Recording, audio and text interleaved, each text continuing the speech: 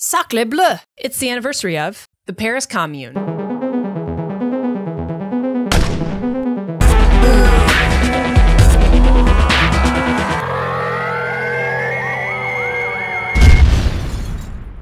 In 1870, France's Emperor Napoleon III declared war on Prussia and promptly got his fancy French ass handed to him. Within 2 months, Napoleon III was captured, and Paris was under siege. On February 24, 1871, France surrendered. By then, nearly all the rich had fled Paris, and the City of Love was full of pissed-off, unwashed proles who'd been eating rat meat for months. Fearing insurrection, on March 18, France's new leader, Adolphe Thiers, instructed the National Guard to sneak a bunch of cannons out of the city. The soldiers were stopped by a large crowd of angry women. The officers demanded the soldiers open fire on the crowd.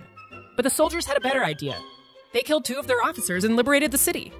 The masses of Paris soon set to work abolishing the police, expropriating churches, houses, and shops, and toppling a giant statue of Napoleon I into a giant pile of shit. Notable anarchist participants included Louise Michel and the Reclus brothers, Elie and Élysée. The Paris Commune held out for 72 days.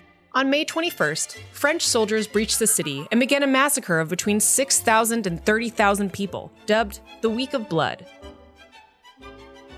In the coming years, anarchists would seek to avenge the fallen commune through a series of bombings and assassinations.